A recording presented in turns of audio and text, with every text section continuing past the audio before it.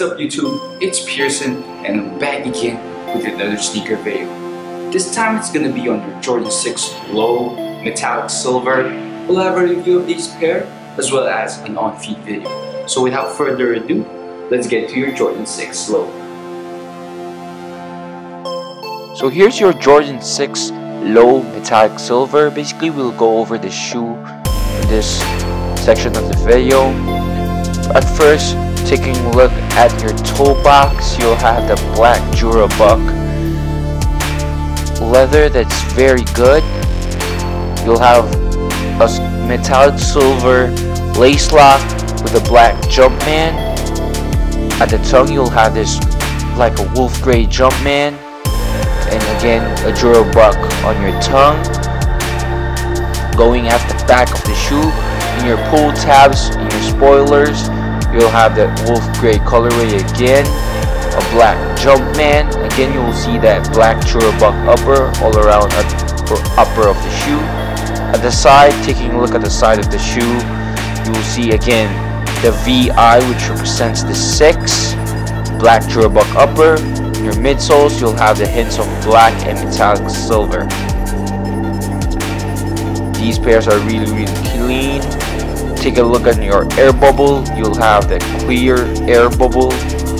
Taking a look at the medial side, you'll have a little bit of 3M hints before the VI. Again, you will see metallic silver and black hints on your midsole. Closer look of the lace lock. These aren't made out of metal, these are made of plastic. For your information, take a look at the bottoms. You'll have a black hints and clear blue sole with a wolf gray Jumpman. These are not metallic silvers because they don't shine. Take a look at your insole. You'll have a black insole, black inner lining, and a silver Jumpman.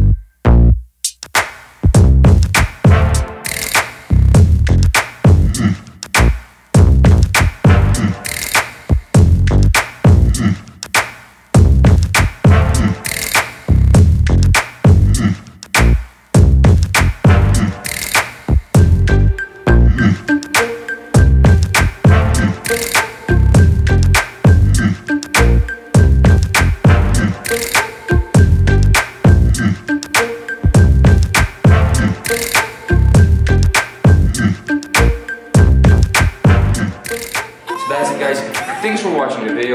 Of course, final thoughts about this pair, about the size. I would go true size with these Jordan 6 Low.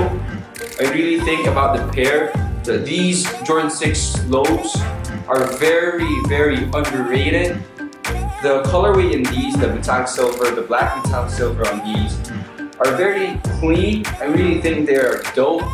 The upper, the quality wise on the upper, the Durabuck upper, it's very soft to the touch compared to the black infrared we got this year, I think, or last year. I think it was last year. The next colorway to drop for the Jordan 6 Low are the black infrared, I think. Please don't forget to like, share, subscribe, and drop your comments below on what do you think about this pair.